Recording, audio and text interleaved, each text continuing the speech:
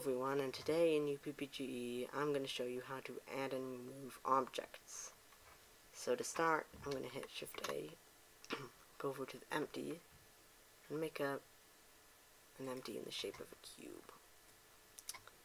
Now if you want, you can go over to the empties property tab and change it, what it looks like. But it doesn't matter entirely what it looks like, because in the game engine, empties are always invisible. Let's give it an always sensor. Let's give it an edit object actuator. Let's fire these up.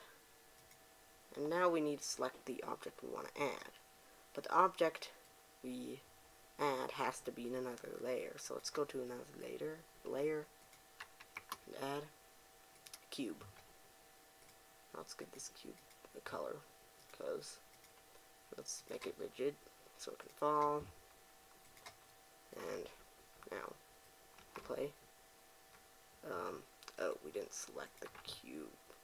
Cube 02, is that the name of this cube? Yep. Now let's play. Still isn't doing anything. Oh, it's just cube.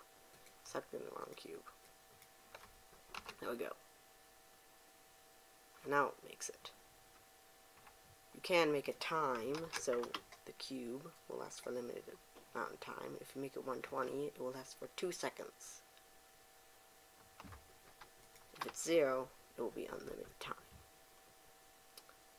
You can also, let's just say you want the cubes to delete whenever they touch the floor. So let's give the floor a property. Sure, that's fine. Prop. Now, collision with prop. And let's make it edit object, end object. Now, whenever it touches the ground, deletes. You can also turn on pulse mode to make this always actuator not just activate once, but multiple times. So if you make it 60, it will activate once per second. I'm just going to get rid of the collision script. You can also make it, I don't know, a small number like 0. That's the minimum, and it will make them incredibly fast. Now let's go over to here. Here we have a controllable character. I can move around. And I'm going to add an empty. And this time I'll just make it a plain axis empty. I'll move it over in front of the player, move it out, and I'll just hold shift and select this cube, hit Control P, parent it as an object.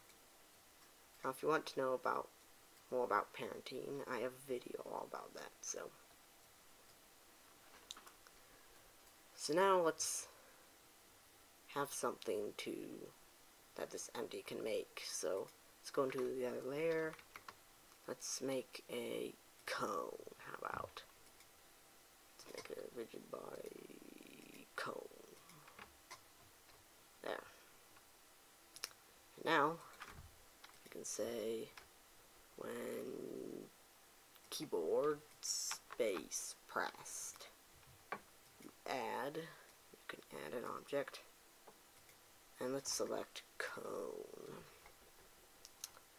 So now it will add a cone, a pretty big cone, but you notice that the cone is taller than it is here, and that's happening because this empty is parented to this player, and this player is size 2.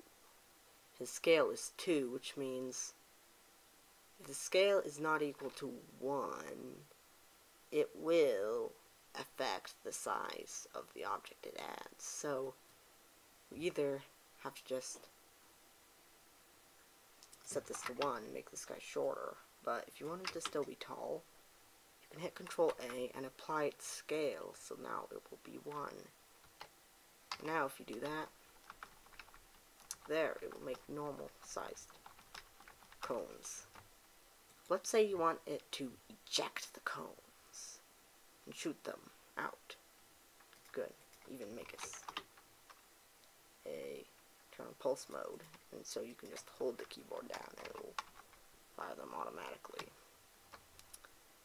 But let's just get some linear velocity so it will eject them.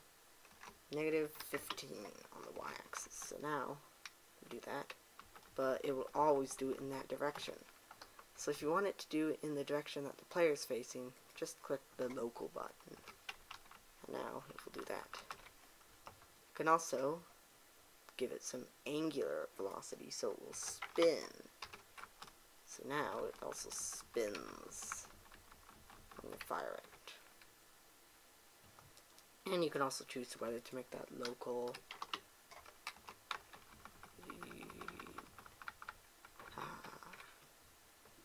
Okay, that's it for this tutorial. Thank you for watching, and please like and subscribe.